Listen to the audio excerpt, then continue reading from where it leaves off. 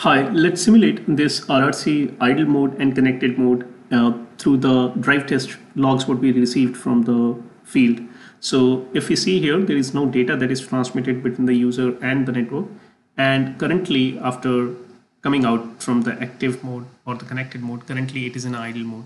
And there are different messages what we can see here. The first one is the MIB messages, that is conversating or that is transferring between the user and the eNode B. And this information, we understand, it contains the bandwidth, it contains the system frame number and some indicator channel information. And then next to that, what we can see is there are some SIP messages, and primarily there is a SIP1 that is being transmitted, which contains further information about the PLMN identity and the cell global identity.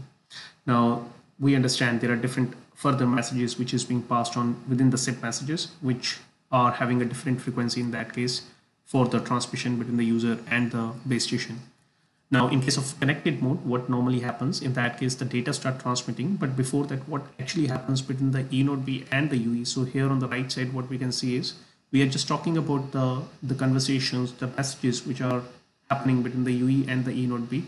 So once there is a connection setup request that is happening, there would be a connection setup complete messages, which will actually confirming that the connection between the UE and the eNode B is established. And there would be in the backend between the eNode B and the MME, there would be a NAS messages or the authentication that is happening. Now this authentication and ciphering procedure we are not capturing here. We are just capturing the messages between the UE and the eNode B. Once the authentication is done, like the UE is authenticated to avail the services what it is asking for. Once it is done, there would be a RRC connection reconfiguration coming from the eNode B towards the UE. And once it is done, there would be a ERAP that is established, and it is confirmed that RRC connection reconfiguration is completed. So all these messages, what we can see here, these are the different messages which are transferring when the user is going towards a connected mode.